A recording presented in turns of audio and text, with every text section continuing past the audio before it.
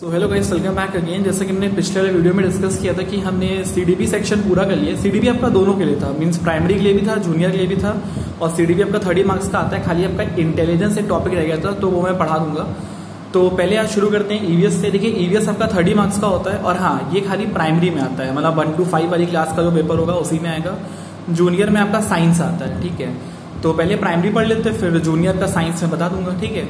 तो इसमें क्या होता है कि आपको 30 नंबर का ये भी है सब्जेक्ट आपका, और सब 30 नंबर के हैं, ठीक है। सीडीपी भी 30 का था, ईवीएस भी 30 का है, ठीक है। तो ईवीएस में 15 नंबर के 2 सेक्शन होते हैं। एक होता है आपका क्लास 3, 4, 5 का जो ईवीएस का जो बुक होता है, उससे क्वेश्चंस आते हैं। और एक आपका होता है पेडागोजी का 15 मार्क्स का। पेडागोजी तो सब में कॉमन ही रहती है। तो पहले क्लास 3, 4, 5 डिस्कस कर लेंगे, जितने भी इंपॉर्टेंट पॉइंट्स हैं, बस आप इसको लिख लीजिएगा कहीं, ताकि आपका प्रिपेयर हो जाए, ठीक है। मैंने सारा पॉइंट वाइज लिखा हुआ है, बहुत आपको हेल्प करेगा। और एक चीज और, मैंने इसमें कुछ जगहों पे हिंदी भी लिखी है, इंग्लिश भी लिखी है, तो इसमें थोड़ा सा हिंदी इंग्लिश चलेगा ईवीएस में, ठीक। तो पहले बात करते हैं। देखिए, जो पहला पॉइंट है वो ये है, हांगकांग और चाइना में। हांगकांग और चाइना में लोग सांप खाना पसंद करते हैं, और इस डिश का नाम होता है लिंग ह्यू फेन, ठीक है। ये डिश बहुत जरूरी है, और दोनों देशों के नाम ध्यान रखिएगा, हांगकांग और चाइना में, ठीक है। तो ये पहला पॉइंट हो गया आपका, बहुत बार आया भी हुआ है। और कश्मीर में क्या होता है, जो फिश होती है उसको फ्राई करते हैं मस्टर्ड ऑयल में, ठीक। पूछा जाता है कि कौन से स्टेट में इंडिया के फिश को कोकोनट कह रहे हैं, मस्टर्ड ऑयल में आप बनाते हो, तो वो कश्मीर है। गोवा में मछली को तला जाता है कोकोनट ऑयल में, और केरल में तला जाता है कोकोनट ऑयल भी हो सकता है, और टैपियोका बहुत जरूरी है, बहुत सारे पेपर में आया भी हुआ है, सीटेट के पेपर में। तो केरल में क्या होता है, कोकोनट ऑयल और टैपियोका दोनों में उसको बनाते हैं, ठीक है। और एक होता है लिप रीडिंग तो आप जानते हैं, ये बेसिकली उनको सिखाया जाता है जो डम्ब और डेफ होते हैं, मतलब जो सुन नहीं पाते हैं या बोल नहीं पाते हैं, उनके लिए लिप रीडिंग होता है। और फिर एक पॉइंट आता है बर्ड्स का जो मतलब कलर्स होते हैं अलग अलग होते हैं, और उनका जो स्टाइल होता है वॉकिंग का, फ्लाइंग का, रोटेशन ऑफ नेक, सबका अलग अलग होता है, ठीक है। ये पॉइंट है। और एक पॉइंट लिखा था, जैसे मैना एक बर्ड है, तो मैना क्या करती है, झटके से अपनी गर्दन को आगे पीछे करती है। पूछा जाता है कि कौन सी ऐसी बर्ड है।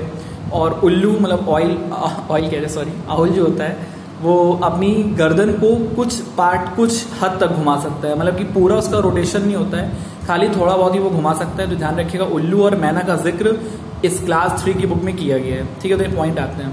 उसके बाद बर्ड्स के जो कलर्स होते हैं वो अलग अलग होते हैं, और उनके जो ओल्ड विंग्स होते हैं वो समय के साथ क्या हो जाते हैं, खत्म हो जाते हैं, मतलब हट जाते हैं, गिर जाते हैं, उसके बदले वहां पर नए विंग्स आ जाते हैं, ठीक। तो ये पॉइंट जरूरी है। और उल्लू और मैना वाला पॉइंट ध्यान रखिएगा। और जितने भी ये पॉइंट्स हैं, कश्मीर, गोवा, केरल, और ये जो डिश का नाम है वो लिंग ह्यू फेन, हांगकांग में और चाइना में होता है, ठीक है। एक पार्ट आपका खत्म होता है। फिर देखिए, कुछ टॉपिक्स यहाँ पर होते हैं कि किसको कैसे खाते हैं, ठीक है। जैसे रोटी को हम लोग सेक कर खाते हैं, ठीक, सेक कर रोटी खाई जाती है। तल कर, जो अगला पॉइंट है, थोड़ा राइटिंग थोड़ा सा वो है, तल कर किसको खाते हैं, पूड़ी को। और जो भाप मतलब कि जो वेपर होता है, स्टीम होती है, उससे हम लोग खाते हैं मोमो और परे। और भून कर खाते हैं चने को। और जो लोहे की जो सड़क होती है, इसका जिक्र किया गया है बुक में, तो जो लोहे की जो सड़क होती है वो रेलवे लाइन कहलाती है, ठीक है। और ये जितने भी चीजें बहुत इंपॉर्टेंट है, कभी ना कभी पेपर में आई हुई हैं, ठीक। सेक कर किसको खाते हैं, रोटी को। तल कर पूड़ी, और भाप से मोमो परे, भून कर चना, और लोहे की सड़क कहते हैं रेलवे लाइन, ठीक। फिर बात करते हैं ब्रेली स्क्रिप्ट। एक पॉइंट आता है, ये हम लोग पहले वाले वीडियो में डिस्कस कर चुके हैं सीडीपी में। ब्रेली स्क्रिप्ट जो इन्वेंट किया गया था, वो किया गया था लुइस ब्रेली के द्वारा। उसके लिए क्या कहना, जो ब्लाइंड पर्सन्स होते हैं, और जो मतलब उनको क्या होता है कि एक ऐसी स्क्रिप्ट होती है जिसमें कि 6 पॉइंट्स होते हैं। ये पॉइंट बहुत जरूरी है कि कितने पॉइंटों से उनका वर्ल्ड बना होता है, तो 6 पॉइंट से मिलकर बना होता है, और वो परसेप्शन के थ्रू अपना पहचान लेते हैं कि क्या लिखा गया है। और हाँ, इसको अब ब्रेली स्क्रिप्ट को कंप्यूटर के द्वारा भी पढ़ा लिखा जा सकता है, इसकी अपनी एक तरीका है, बस ध्यान रखिएगा, कंप्यूटर के द्वारा भी हो सकता है। और लुइस ब्रेली ने इसको इन्वेंट किया था, और इसमें 6 पॉइंट्स होता है, ये चीज बहुत जरूरी है, ठीक है। फिर एक चैप्टर आता है आपकी 3rd क्लास की बुक में ही, ईवीएस की, इसको बोलते हैं आओ बनाए बर्तन, ठीक है। तो इसमें क्या होता है, एक चिड़िया का जिक्र किया गया है, उस चिड़िया का नाम होता है फुदगुदी, और एक होता है कौवा। चिड़िया काफी होशियार होती है, अच्छे नेचर की होती है, और एक कौवा होता है काफी चालाक होता है, जिसका नाम होता है भनाते, ठीक है। नाम थोड़े से अजीब होंगे इसमें। तो फुदगुदी जो है वो चिड़िया का नाम है, भनाते जो नाम है वो कौवे का नाम है। और इसके जो रचयिता, इसमें क्या होता है, चिड़िया ये बताती है, मतलब ऐसा कुछ स्टोरी था कि अपने अंडों को कैसे वो बचाती है कौवे से, ठीक है। तो ये पूरा जिक्र किया गया, आपको पूरी स्टोरी नहीं पढ़नी है, खाली मेन पॉइंट्स हर चैप्टर के जान लेने, ठीक है।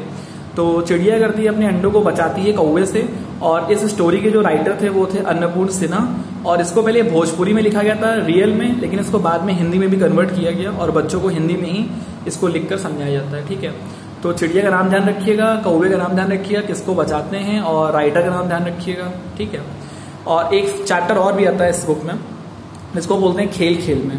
तो खेल खेल में जितने भी तरह के खेल होते हैं वो सारे बच्चों को बताए गए हैं। जैसे कि एक होता है स्टापू आपने सुना होगा, देखिए मैंने डायग्राम बना दी है, जैसे होता नहीं उसमें वो फेंकते हैं और एक पैर से उसमें दौड़ना होता है, तो ऐसा कोई खेल है स्टापू।